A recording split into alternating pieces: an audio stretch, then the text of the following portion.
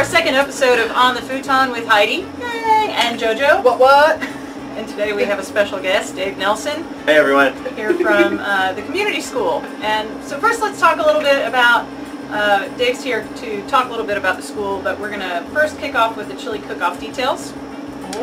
Of course, it is November 16th. It's a Saturday. I know you already have it marked on your calendar. Oh yes. I know you do. It's got stars all over. You put hearts on it maybe, because who knows who's coming. Hook up. What? Also wanted to show these off a little bit. Could happen. These are the golden or silver spoons. Yes. Those are the prizes. That's part of the prize pack, people. We also need some volunteers. We have about 3 more spots for chili cookers. So that's open to anyone. Remember, you can get that information from our Facebook page, AK Chili Cook-Off. Oh, Yeah, don't forget the this, hat. people. Okay, so there's this epic hat for the winner. It says Croc Superstar. That's right. Dave, what do you think of that hat?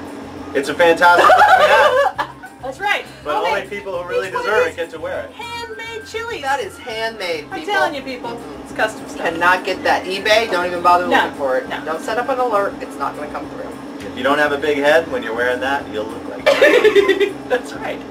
So the chili cook-off is going to raise some money. Hopefully we will raise a bunch. Dollar bills. And the point is to go to the community school. So we've got Dave here to talk a little bit about the school and tell you guys why it's important, what you guys are doing over there. So tell us a little bit about the school, just for somebody who doesn't know anything about it. Sure, and let me just say first, I'm so grateful that the community school gets to be the beneficiary of the cook-off. I don't know why this says thank you to me. Yes, it does. It just feels like it says thank you to me.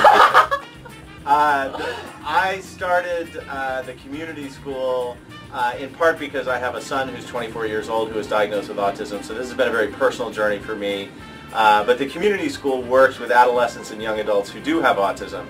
It's a hugely underserved part of the special needs population, especially when you become an adult. There just isn't much out there.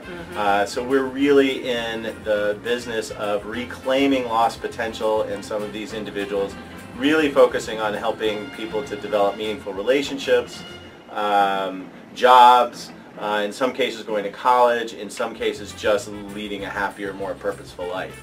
So we have a high school program and a young adult transition program. We serve about 25 families at any given time. A bunch of therapists and teachers, incredible staff. Yeah, it's a fantastic staff. I've actually gotten to go hiking with these guys. So that's also part of it, is they do some physical activities regularly, but on Thursdays they often go off and hike too. And so that's been a blast, and have produced some hilarious conversations. Yeah.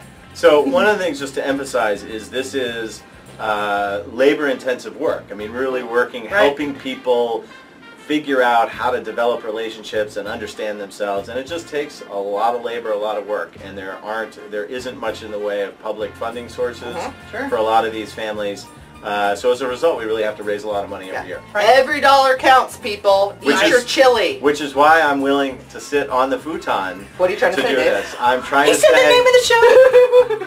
On the futon. Is there a doc that's going to go down? Which is to say we get a bigger budget. which is to say that I will do that I'm very grateful. Oh, that's a close, because we've had some ideas and he wasn't into it. So I'm just saying.